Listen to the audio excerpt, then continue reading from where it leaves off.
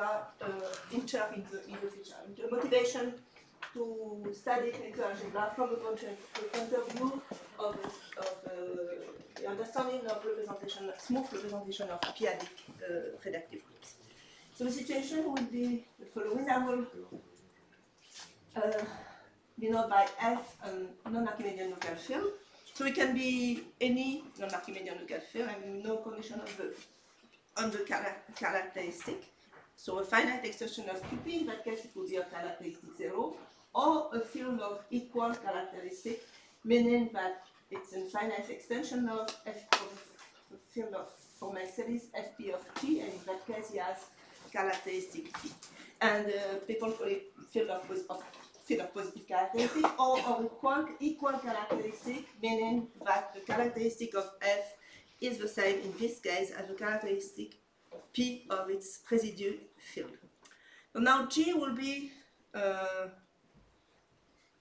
what I shortly call a p-adic group or p-adic reductive group. By this I mean the group of F rational point of a connected algebraic reductive group defined over by field F.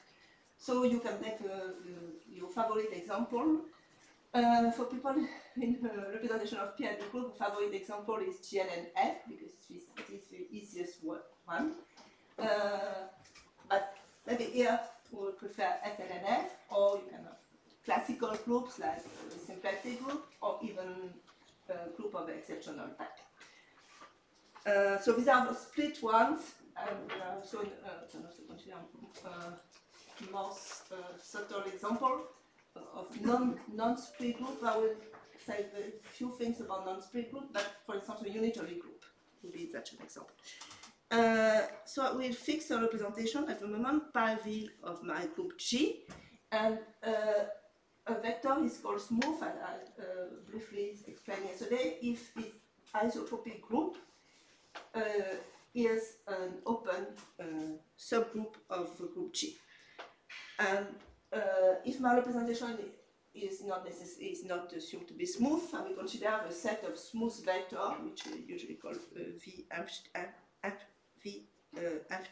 What exactly is the isotropy group? Yes. Stabilizer. Stabilizer. Okay. Yes.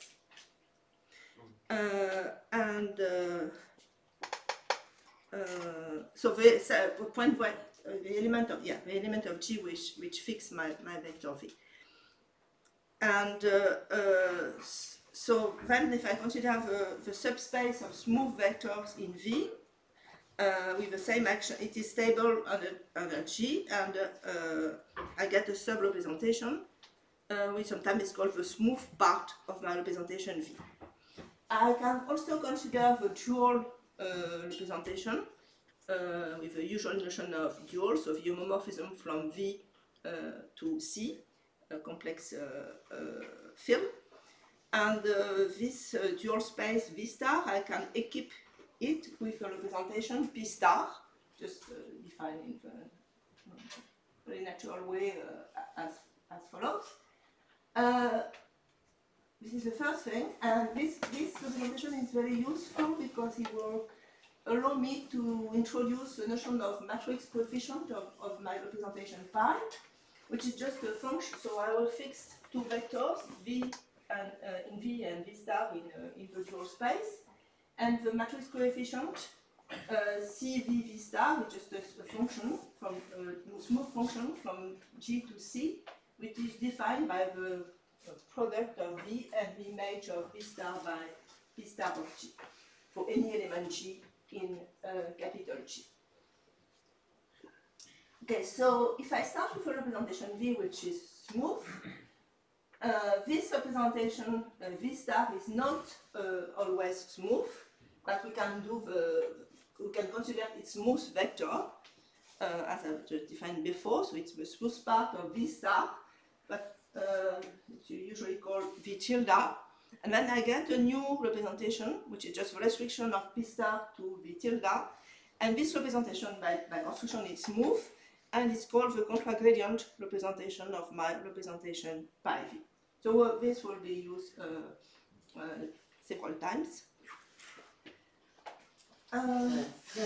Few remarks about smoothness. So it is preserved by any surjective morphism, and if you take sub-representation or sub-quotient or direct sum, all of these operations preserve smoothness.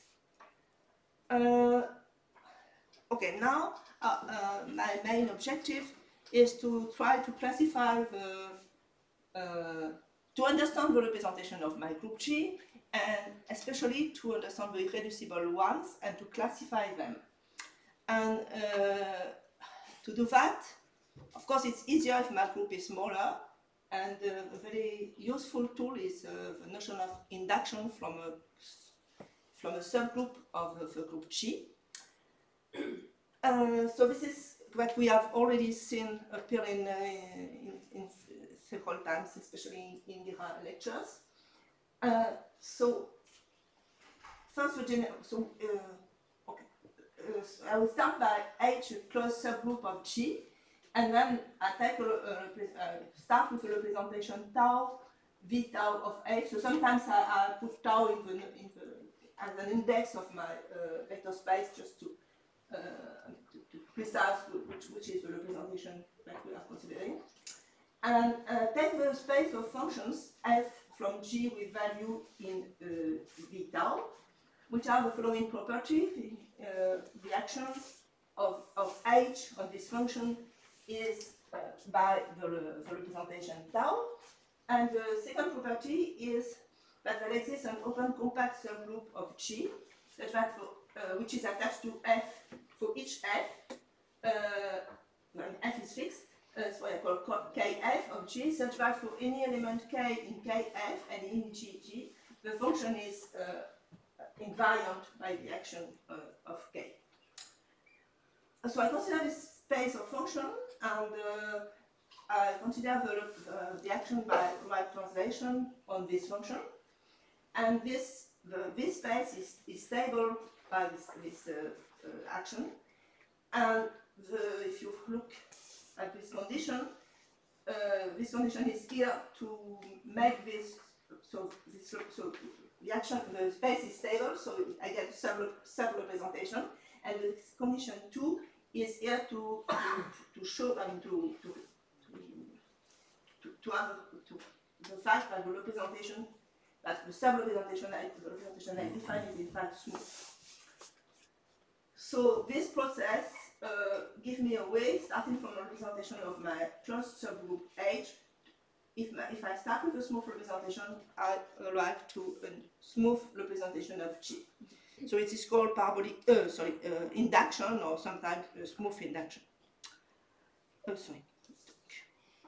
Now, we should not forget that we have a p-adic group, and as you have seen already in Petra lectures, one nice thing of p-adic field is that you can play with sometimes the algebraic structure of a group, which I will shortly say the Tits building, or you can use the other BN pair, which is using the fact that you have a group which is locally compact.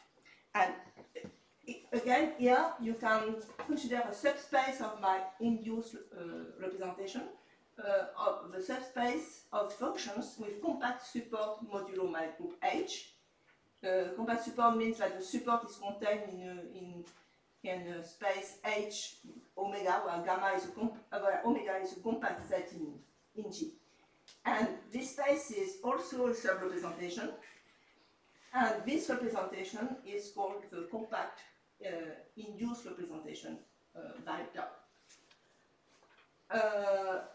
So in general, these two representations are different, but in the case where the quotient space G mod H is compact, they, by definition, they coincide.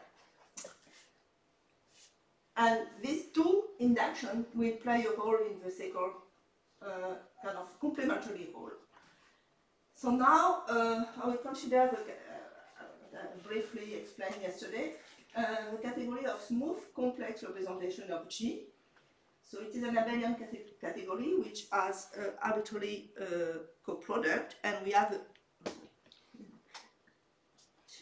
and I will explain the decomposition of that category.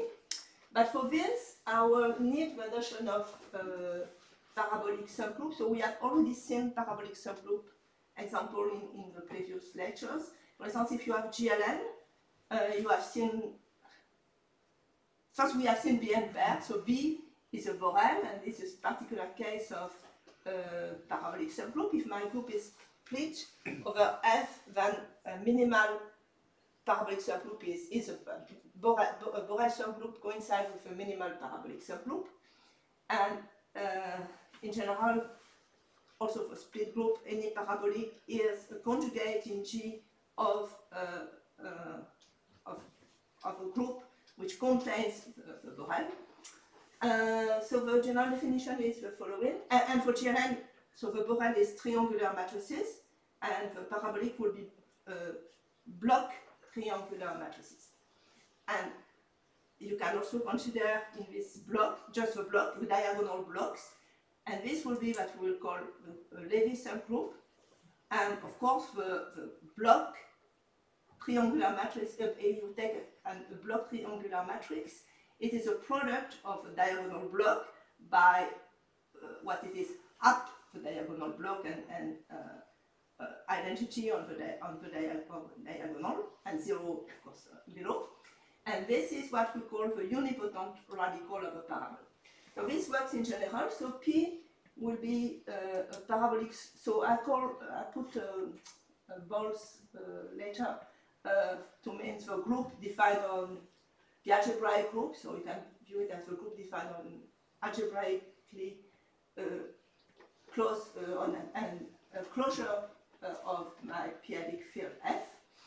And P in just the usual letter, it is by definition the group of a point of P which are over F. So ball P of F. So this group ball P admit a unipotent radical, and we can decompose in similar way as in GLN the parabolic as a similar product of its Levy component with its Levy factor with its unipotent radical, which is called the Levy decomposition of a parabolic subgroup. I think I forgot one. Yeah. Okay. The definition of a parabolic is just the following: it's a group that has a variety G mod P is complete, and a Borel is a particular case, a case of parabolic subgroup in which is also solvable. And the unipotent radical, if you consider the set of all closed normal unipotent subgroup of P, that is a unique maximal element in this set, which is called the unipotent radical of P. And again, there is a subgroup of L of G, which is called the Levy factor, which normalizes the U, and we have this decomposition. Sorry. And I have something similar for the F rational point. And then I can do induction. I can induce representation from P to G. P is closed subgroup, and the quotient is compact, so there is no difference between compact induction or smooth induction. But actually, I will not just inducing from P will be not enough. What I will need is a kind of composition of two functors, because what P, if you think of it, does not have the same shape as L. So for the Levy, in GLN, L will be a product of smaller of the diagonal blocks, so it's product of smaller GLN group. So GLN1, GLN close GLN2, etc. So, and the idea will be taking representation of this product of GLN, induced to, in a certain way, to get a representation of G. And this induction will be in two steps. And it's what I would, and it's called Arishandra induction, or because it's due to Arishandra, or parabolic induction. So let's explain what it is. So I start with my parabolic subgroup, and until now I was just in GLN considering upper triangular matrices, but I can also consider a lower one, which is what we call the opposite parabolic subgroup. So we have the same Levy factor, but the unipotent radical is the opposite. And if I take a parabolic subgroup P, we have the modulus character that we have already seen yesterday. We call it delta P, which is given by this formula, where mu P is a fixed R measure on P. So P in particular is not unimodular. And then I will take a representation sigma of the Levy subgroup. And because P is a semi-direct product of L and the unipotent radical, I can extend sigma to a representation of P. So I can inflate sigma from L to P by making it acting trivially on the unipotent radical, which is what is written here. And the fact that we have a semi-direct product, then this representation is a well-defined representation of L. And so, of P, sorry. I start with sigma, which is a representation of L, and I inflate it to a representation sigma P of P. And this is this representation sigma P that I will induce from P to G. So this can be summarized as follows. Parabolic induction is the composition of the two factors. I start with representation in my category of smooth representation of L. I inflate to the category of representation of P, and then I induce with usual induction from P to G.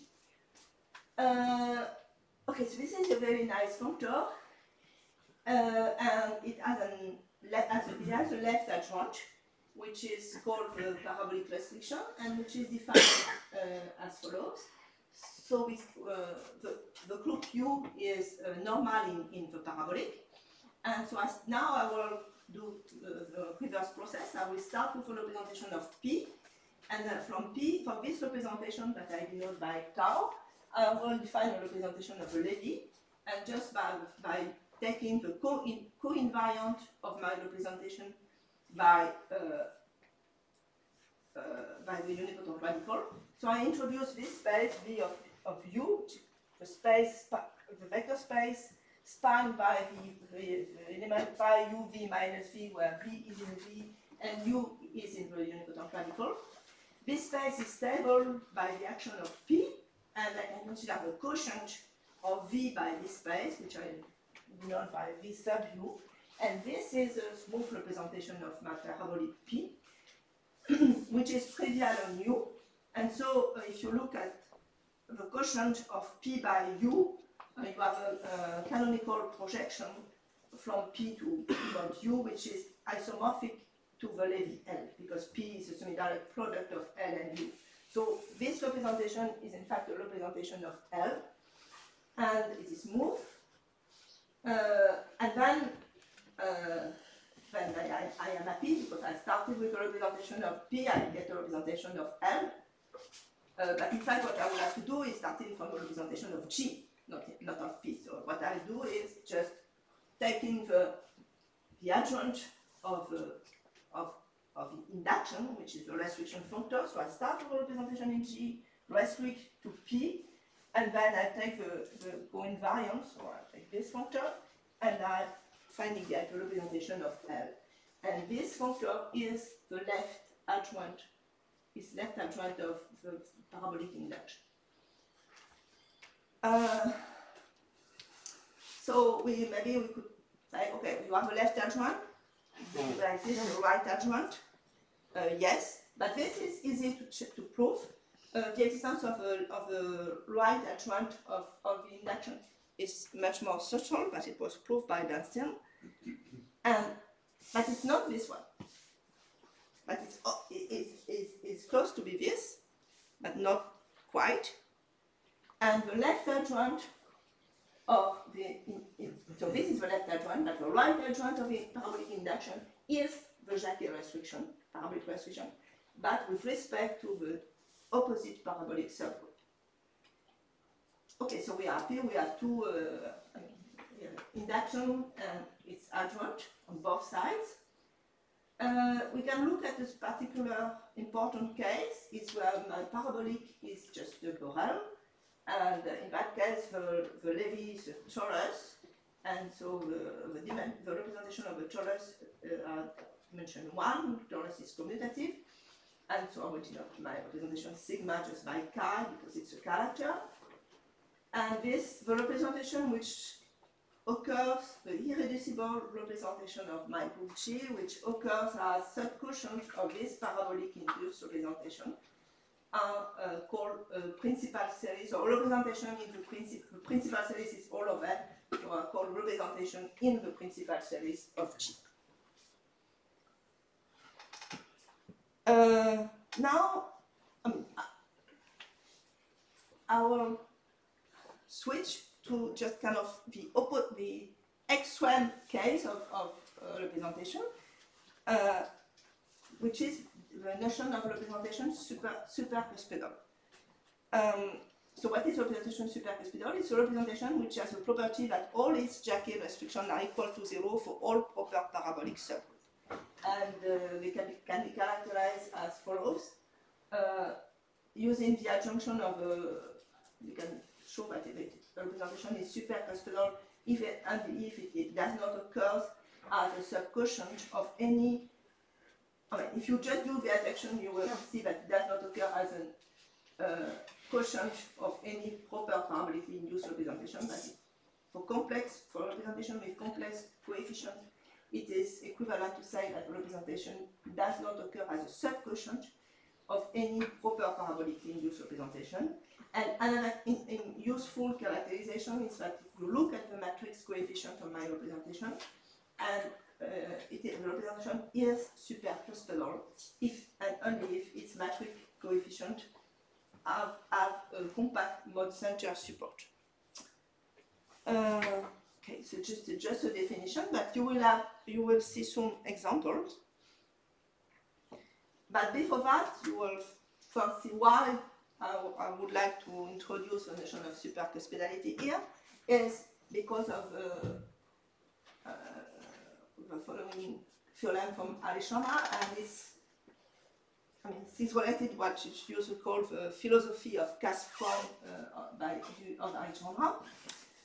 And it says the following: if I start with a smooth irreducible representation of G, it always occurs as an irreducible component of by irreducible component, I mean an irreducible subquotient of a parabolically induced representation,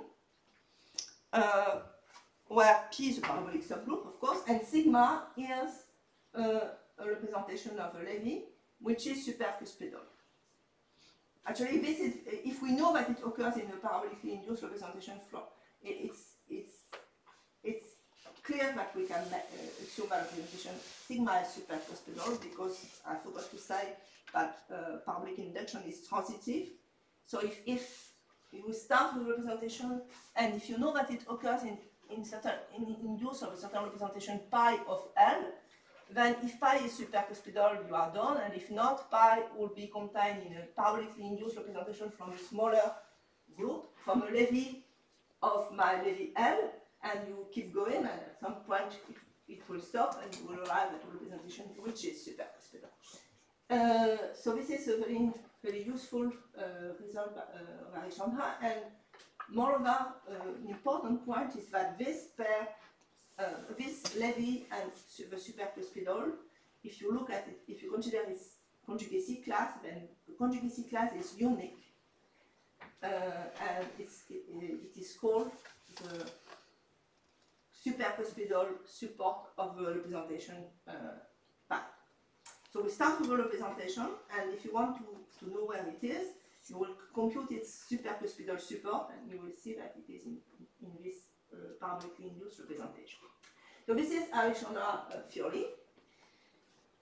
But then, all what I have said now, if you backtrack from what I said today, starting from the definition of a parabolic subgroup, it works also for. I was taking a p-adic field, but you can also take a finite field, actually, and do exactly the same. Just move forget about smoothness, it's always smooth. But if you have a p-adic field, you can introduce something more, or maybe you can, okay. If I have a finite field, I am happy with stopping here. But if I am considering p-adic field, it's interesting to look to view all the induced representation from certain sigma and L up to some equivalence in order to get a better structure. So this will be hopefully be clear soon. And this extra structure was introduced by Berthier, and it is the following. So I start with a levy, and we have a notion of unmodified character of the levy. So it's a character, so chi from L to C star, and it is called unmodified if it is trivial on every compact subgroup of a levy. And I will denote by X and R of L, the group. It's a group, and the group of unmodified character of L. And then, instead of just considering one sigma, one supercuspidal, I will consider altogether the orbit of sigma by the action by this group. So it's what I call here by O. And so instead of considering like here the G conjugacy class of L and sigma, we will consider the G conjugacy class of L and the orbit of sigma by the action of a group of unmodified characters. So if you think of it, it's equivalent to the definition that I gave yesterday on the blackboard. And I need a name for all these pairs S. So we will call it B of G. And if I want to consider the same pair, but with just the conjugation action of L instead of G, I will put a small put S, L as an index, and then we denote by pair S sub L. This is just a notation, a definition of unmodified character, which allow me to define this notion, this set B of G. And this is the set which will be useful. Now we have this result, which is a decomposition of the category of smooth representation of G in a direct product. And what are and it's indexed by this element S, and here are some subcategory attached to S. And what is the definition? So the subcategory RSG is, by definition, its objects are the representation pi v, such that every subquotient of pi is equivalent to a subquotient of a parabolically induced representation from L and P for some parabolic subgroup with levy L, and where sigma prime is in the orbit of sigma. So this is Bertin decomposition. And why it is very useful is because now, instead of, if you want to understand this category, you can, it is enough, I mean, it's equivalent, but to understand all this category for every category like this for all the elements S in the object. And these are much easier to understand separately than the category of smooth representation itself. Okay, so as a consequence of the decomposition of the category, we have the decomposition of the irreducible set as a set, the set of irreducible object of a category, which is just okay, I should not have written a product here, but it's an union of, so it's a partition of this set as into subset. It's one subset for each S in B of G. So disjoint union? Yeah, disjoint union. Yeah. So just reverse my product. Yeah. Just, and okay. So now I will apply what I just said. I will forget to the category, the big category by itself. I just focus on one S in B of G. So this S, I can write it as sigma G. And so I have L, So we have the notion of unidentified character of L, and let L1 denote the intersection of the kernel of all the unidentified characters of L. So it's a subgroup of L, and I can consider I can restrict my representation sigma from L to L1.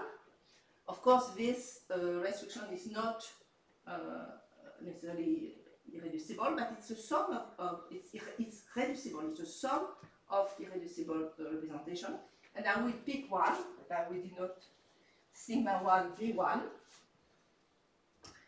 and I have this representation sigma 1 C1, and I will induce compactly from L1 to L, and it can be checked that this induction does not depend on the choice of the irreducible component of a restriction. So so it gives me a representation of L here, and then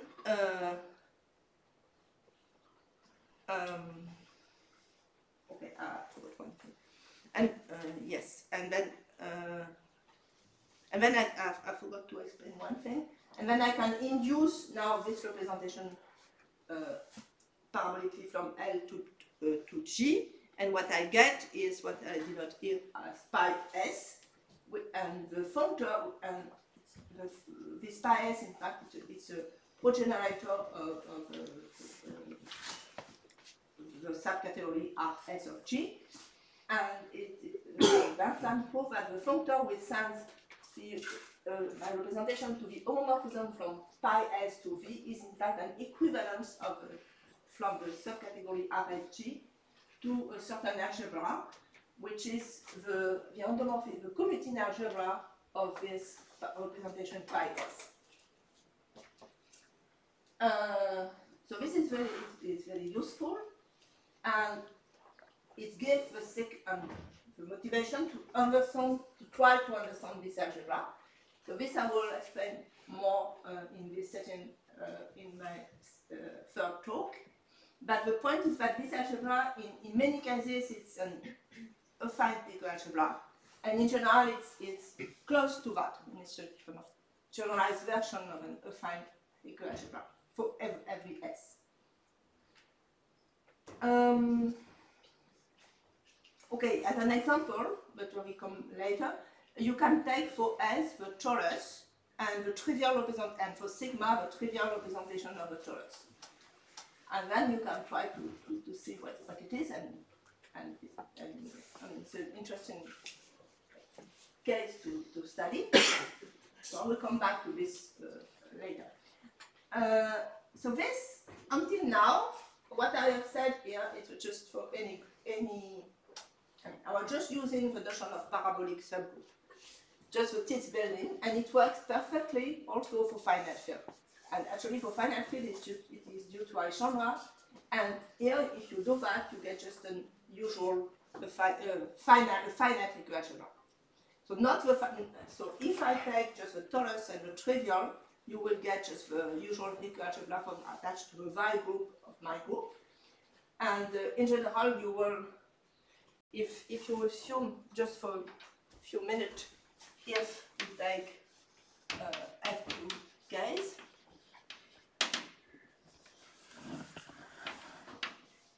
then I will have S. So here I will just write S like this because there is no notion of unidentified character. So now this group, this will be finite predictive group, and I will have parabolic induction as before of sigma, and I can consider the commuting algebra, so the endomorphism algebra in just of this.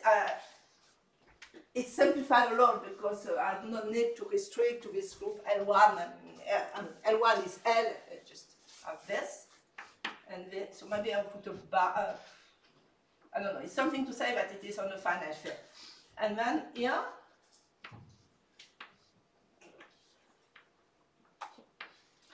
and maybe sigma bar, and then here this I will denote it by H. What was the notation? H S bar of G, and this is an sometimes it's called Iwahori-spherical algebra or Hecke-Iwahori algebra, and so okay, and an example is where L is T torus and sigma is 1, and then in that case H, if then H bar G here is just the Hecke algebra of, well, this is the Y group of G, which is the normalizer in G of G mod G. Okay, so this picture is a generalization on the p-adic setting of this one, but as we have seen on p-adic, you can also play with the building. We have two Tits buildings, the one at infinity and the one locally on the residue field, and this algebra will also play a role in relation with p-adic setting. Okay, so this is one thing, but when you're on a p-adic group, you can play more with Bruhat-Tits building and use more the structure of a field. And this is, for instance, what is done using the theory of types, which is we can be viewed as a kind of parallel approach of the question. More related to the structure of G as a locally compiled group. And for this, you will introduce the fixed R measure, and you will introduce the algebra of G, which is denoted by H of G, which is a space of complex value, locally constant, compactly supported function on G. And this space can be made to be an algebra for the following product, the convolution product, which is the usual convolution. So you have two functions in H of G, and you evaluate a function on G as the integral on G of the value of f1 on x and f2 on x minus 1g. So this is something which is very natural to do. So this big algebra, so it's an associative algebra, it's very interesting. At the same time, it does not have a unit, it's not unitary, it does not have a unit element. Okay, so now I will start with the representation. I say that I will use the fact that I have a p-adic group. So I will consider a compact open subgroup J of G, and the representation of that group J that I will denote by lambda v lambda. And again, it's as a contact gradient. And we can consider a subalgebra of the algebra H, which is attached to this pair J lambda, and we denote it by HG lambda. And it is, by definition, the space of compactly supported function f from G with value in the homomorphism algebra, so of V of the space of the contact gradient of lambda, and which satisfies the following property. If I take a double class, okay, this K should be J. If I take J and J prime in J, and I evaluate my function on J, G, J prime, then I require that this is equal to lambda tilde J, f of G lambda tilde of J prime. Sorry, I typos. And again, using the convolution product, it's equipped this algebra with the structure of a unitary associative C algebra.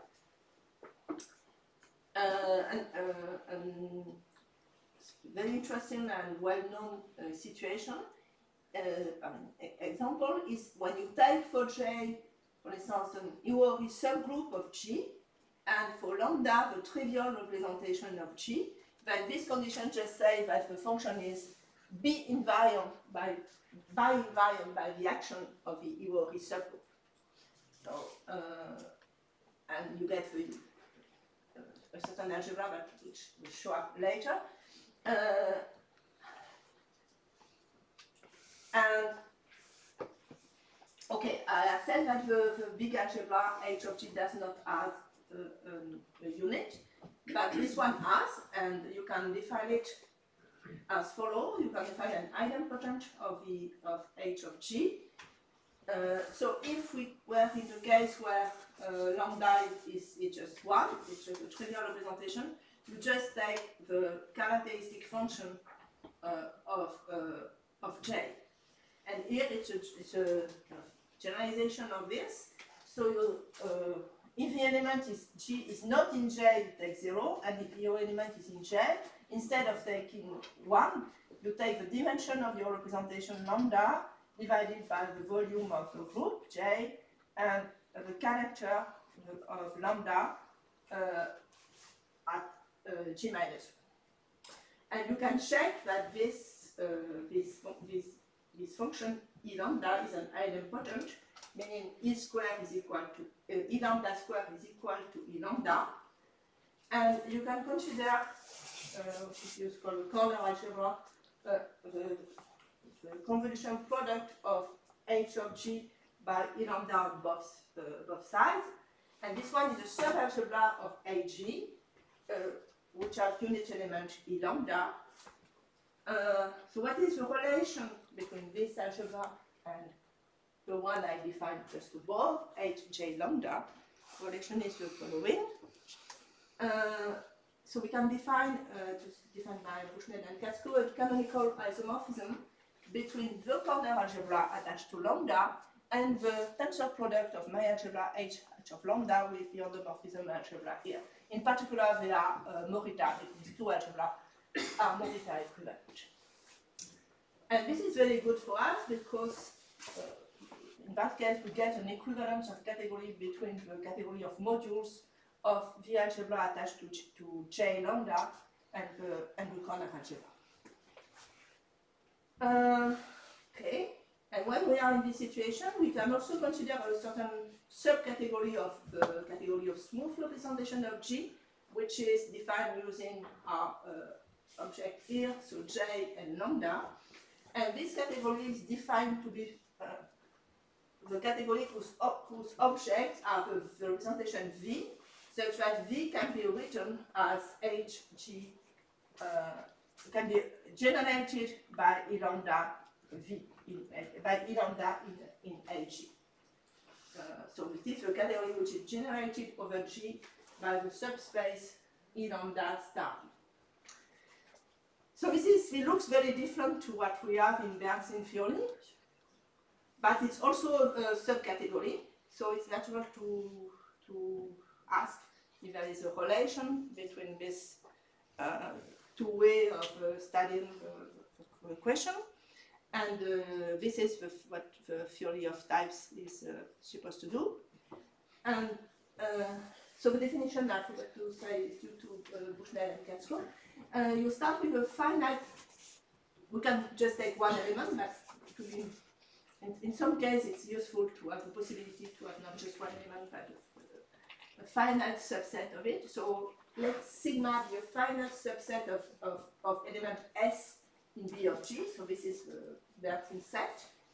Then a pair J lambda would be called a sigma type for G if the following property is satisfied. So lambda occurs in the restriction of a representation P in irreducible representation of G, if and if the representation pi is in the set sigma.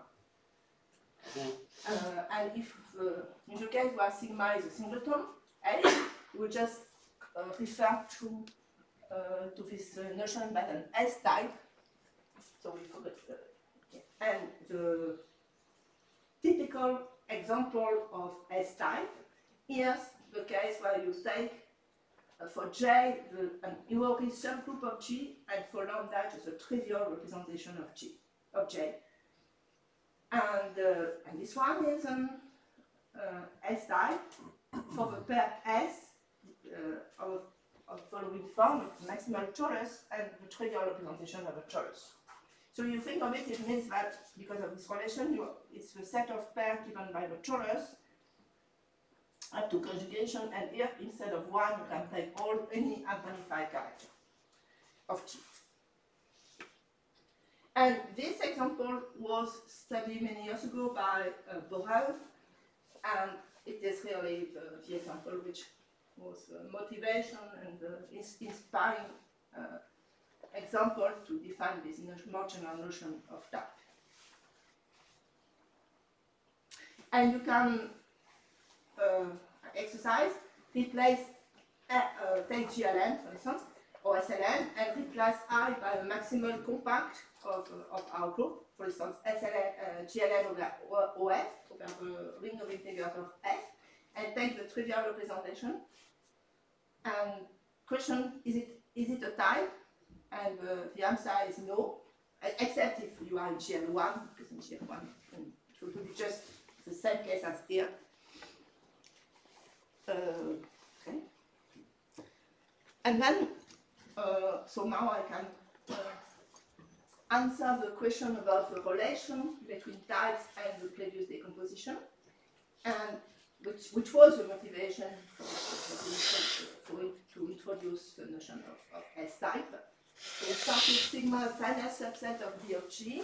If J lambda is an S-type if J lambda is a sigma type for G, then the category defined by lambda R lambda G is the product of this subcategory RSG for all the S in G. And in particular, if sigma is a singleton, just a singleton S, we have these two categories coincide, so R lambda G and R S of G. So if S and S type, then these categories are equivalent. And so this is very nice because then it says that this category is equivalent, thanks to what we have just said, to the category of modules of this equation. So now if I try to summarize what we have, so we have two ways of studying the category of RH.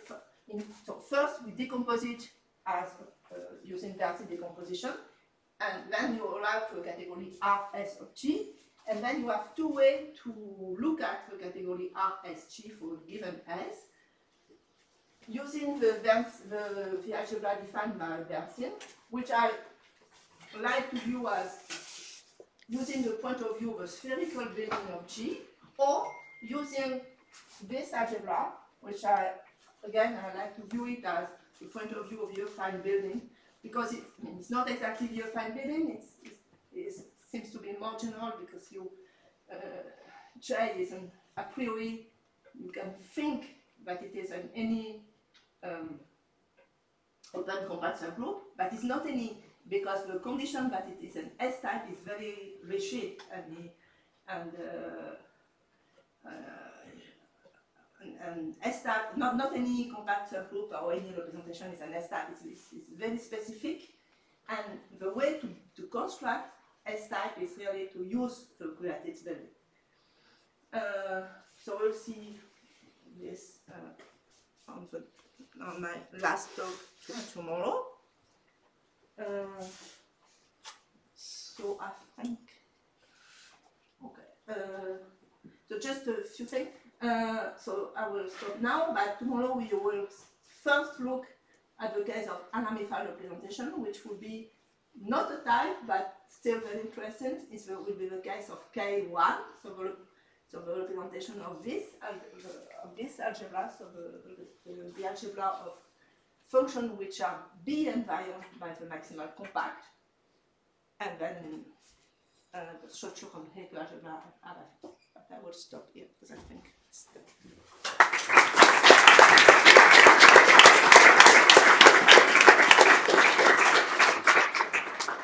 Thank you very much, Anneli. Are there any questions? Yes? Could you perhaps explain a little more in detail the point of the Hecke building again, or how should one see the buildings in Okay, this okay, this I will explain more tomorrow, but just to try to fix the idea. In fact, the spherical building you can also, it was just to spherical building is also, you can also view using just the parabolic subgroup. There is just as intersection of parabolic subgroup. It was just what I was saying. I want to say that this is valid. This first part is valid for over any field. You just need to have a set of parabolic subgroups. But the second case and the second interpretation, you really need the structure of a p-adic group to have compact open subgroup in it. So this one is totally different and only works for p-adic. So it was just to try to, and maybe it will be clear tomorrow because I will give example and you will see how it works, hopefully. Other questions? Yes. Maybe a quick one, yeah. Yes? So when we're defining these unmodified characters for L, Yes? we had that group L1, which Yes. is the kernel of all those guys. Is that a compact group of L always, or? I think It's the union of all the compact subgroups. Oh, so it's not a. Oh, so it's a compact group then. But it's a subgroup, right? It's a subgroup, yeah. And it's the union of all compact subgroups. Yes. But it's not itself a compact subgroup. Okay. Yeah, it's confusing. Many years ago, I have exactly the same question for me. Because I was, what is going on? Yeah, so I could see that it contains all the compact, that for sure. Yes. They're clearly on the norm and so on, but okay.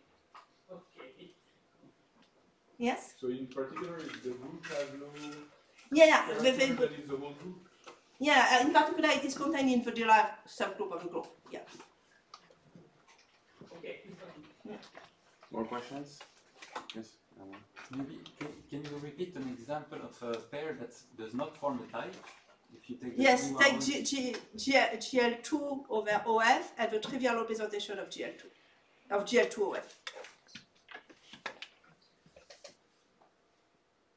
and can you, Okay, it's an exercise for tomorrow. I will explain tomorrow. To do on the boat or during drinking beer. Okay, go on. Okay, then reminder that you will follow Yari to get our photo taken, and let's thank Anali again.